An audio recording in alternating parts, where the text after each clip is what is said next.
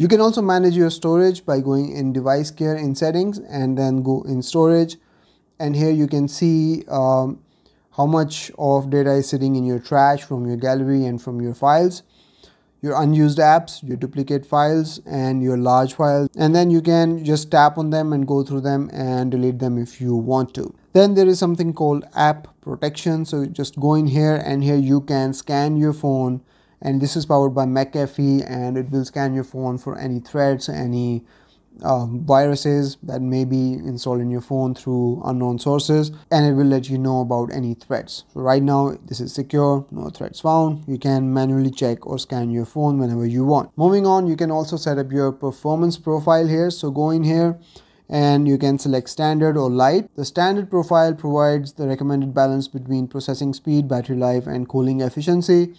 If you select light, this prioritizes battery life and cooling efficiency over processing speed. So you may incur some lower or slower processing speeds if you select light performance profile. Next up, there is a way to test all the sensors and all the cameras and lights on your phone. Simply go in diagnostics, and here you can go through phone diagnostics, battery diagnostics, and even your watch diagnostics.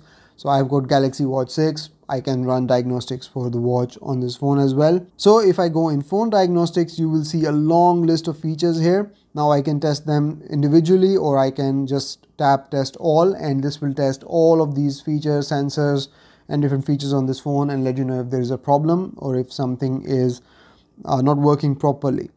But this is a good way of analyzing your phone and running diagnostics on your phone from time to time. You can also run battery diagnostics on your phone.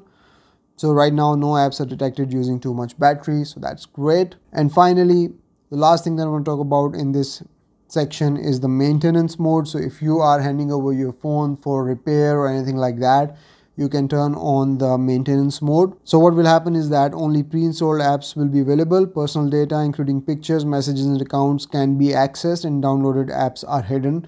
You'll need to unlock your phone to turn off maintenance mode. If you are giving in your phone, your Samsung Galaxy device, for repair or anything else, just turn on the maintenance mode and no one will be able to access your private data on your phone.